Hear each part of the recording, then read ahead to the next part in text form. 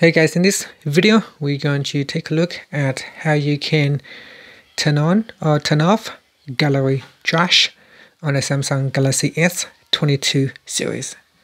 First, tap on the home button to go back to the home screen, and from the home screen swipe up to go into the app screen. In here, open up the gallery app, and then we go down and tap on the menu key. Next, from the pop-up menu, tap on Settings. In Settings, go down and tap on Trash. Tap on the toggle button to switch it off or turn it on. Now say keep deleted photos and videos for 30 days. If you switch it off, it said that all the images and videos in the trash will be deleted. If you are sure, you can tap on the turn off button.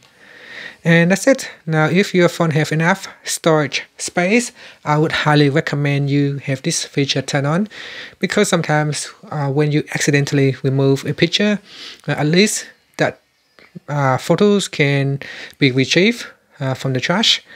And if you switch it off, once you remove it, it's gone forever. And finally, you can tap on the back key to go back to your gallery, or tap on the home button to go back to the home screen. Thank you for watching this video. Please subscribe to my channel for more videos.